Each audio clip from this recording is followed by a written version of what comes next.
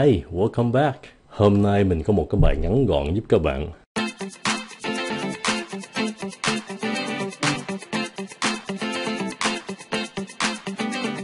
Đầu tiên, mình giúp các bạn 3 chữ này. Sometime, sometimes với lại sometime.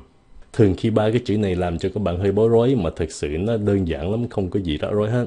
Cái chữ đầu tiên mình muốn giúp các bạn là cái chữ sometimes, có âm S, sometimes. Sometimes có chữ S nghĩa là thỉnh thoảng. Cái chữ sometimes khi mà các bạn phát âm, các bạn phải nhấn cái âm đầu nó. Some, xong xuống giọng, time. Sometimes, nhớ nha, sometimes. Các bạn đừng có nói là sometime, đừng có ngang như vậy. No, nó là sometimes. Đừng có quên xì nó. Cái chữ sometimes này nhiều khi nó đứng đầu câu hoặc là cuối câu. Ví dụ cái câu sometimes I go to sleep late. I go to sleep late sometimes. I talk to him sometimes. Hoặc là I sometimes talk to him. Nếu các bạn muốn phát âm nghe sành điệu hơn tí xíu nữa, cái chữ sometimes khi mà nó đến cuối câu thì các bạn bỏ dấu quyền nó, đừng có nhấn âm nó. I go to Đà Lạt sometimes. Các bạn có nghe không? Sometimes. Mình không nói rằng là I go to Đà Lạt sometimes. I go to Đà Lạt sometimes. I see him sometimes. Chữ kế nó là sometime, không có chữ S. Sometime vậy thôi. Sometime này không có chữ S đứng phía sau, nghĩa rằng là một dịp nào đó hoặc là một ngày nào đó. Cái chữ sometime này nó nhấn âm giống cái chữ sometimes, có chữ âm S hồi nãy mình nói các bạn, sometime. Mà thật ra cái chữ sometime này nó đến cuối câu, cho nên nếu các bạn muốn sành điệu hơn thì các bạn phải xuống giọng nó hết, đừng có nhấn âm nó. Sometime. Let's go to Paris sometime. You should talk to him sometime. Cái chữ cuối trong 3 cái chữ này là sometime. Cái nghĩa sometime là một đoạn thời gian nào đó hoặc là một chút thời gian. Các bạn có để ý không? Sometime, nhấn âm nhì, âm 2. Sometime. I need some time to talk to her. Các bạn đừng có nói rằng là I need some time to talk to her. Người ta nghe nhầm, nghe nó kỳ lắm, nó sai. Cho nên các bạn phải nhấn cái âm thứ nhì, sometime. I need some time to talk to her. Can I have some time to watch TV?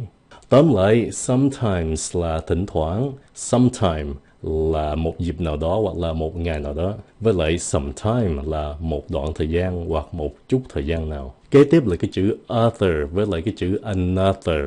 Các bạn để ý phát âm nè, other. Đừng có nói là other.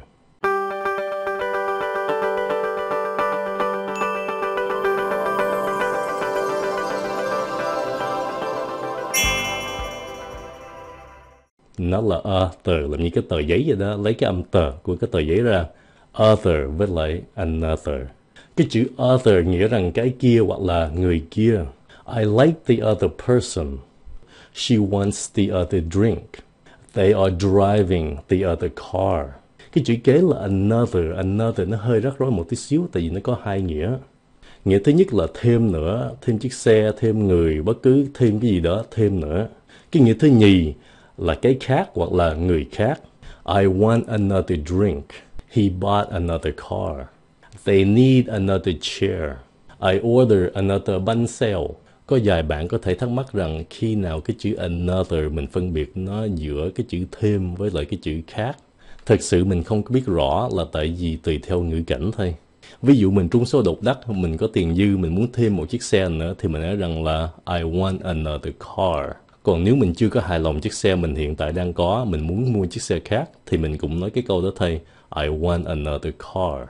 Hai cái câu này tuy rằng giống nhau mà nó tùy theo cái ngữ cảnh, tùy theo cái người nghe mình nãy giờ cái câu chuyện, họ sẽ hiểu rằng mình muốn mua chiếc xe khác hay là mua chiếc xe thêm. Còn mình muốn nó rõ hơn thì mình nói rằng I want a different car, là tôi muốn mua chiếc xe khác. Còn mình muốn mua chiếc xe thêm, I want one more car. Mà người bản xứ họ ít dùng cái câu I want one more car lắm, họ dùng là I want another car. Cái điều mà các bạn phải nhớ là another đa số dùng cho số ít. Ví dụ cái câu they need another chair là họ cần thêm một cái ghế nữa. I need another dog, tôi cần thêm một con chó nữa. I want another car, một chiếc xe nữa thôi. Còn nếu mình muốn thêm 2 chiếc xe nữa thì sao? Thì các bạn có thể dùng cái câu I want another 2 cars. Mà thực sự cái câu này là informal, không có trịnh trọng. Cho nên các bạn đừng có dùng trong một cái bài viết. Nhất là những cái bài trong TOEIC hoặc là IELTS. Tốt nhất các bạn viết xuống I want 2 more cars. They need 5 more chairs. Còn informal, không có trịnh trọng, mình nói chuyện hàng ngày thì mình có thể nói rằng là They need another 5 chairs. Ok, tóm lại chữ other là cái kia hoặc là người kia. Another là thêm nữa với lại cái khác hoặc là người khác. Hai chữ nó rất gọn, mình muốn nói thêm cho các bạn là cái chữ learn với lại cái chữ study. Cái chữ study xuống giọng, study, đừng có study. Các bạn đừng có nói chữ study ngang ngang vậy. No, nghe nó không có giống, nghe giống robot lắm. Study. Hai cái chữ này nghĩa rằng học hành hết. Cái chữ study là học bài, nghiên cứu hơn, vô sâu hơn một tí xíu. Còn cái chữ learn là học thông thường vậy thôi. Cho nên cái chữ learn nghĩa rằng học, còn cái chữ study nghĩa rằng học mà nó có sự nghiên cứu trong đó tí xíu, vô sâu hơn tí. Ví dụ cái câu I am learning English là tôi học tiếng Anh. Với lại I am studying English thì nó có sự vô sâu hơn tí xíu. Ok, so hai cái đó nó khác nhau là vậy, learn với lại study. That's it, đơn giản. I'll see you next time. And Happy New Year!